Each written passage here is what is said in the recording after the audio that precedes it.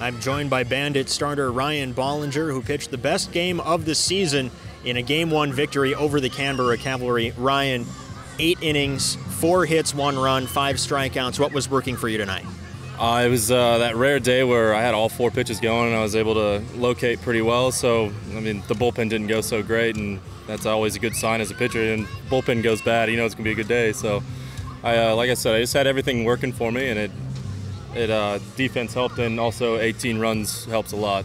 Gives you a little confidence. You're the type of guy who is openly admitting that you're trying to strike out every batter you face. You struck out a lot in the early goings, but then as the lead opened up a little bit, you pitched more to contact. Was that just being more aggressive with a big lead?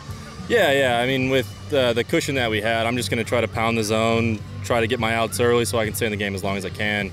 And luckily I was able to go the 8 with also, like I said, 18 runs really helps.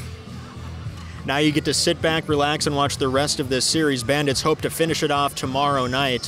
What do you expect to see in the final game, or maybe 2 games of this series? I think we're going to be playing just like we have been. We came in pretty hot, and I feel like we've given ourselves a really good situation right now, kind of taking it easy on the pen, and then having Atho and Blackley go in the next few days with the bats going the way they are. I think it's going to be a fun series.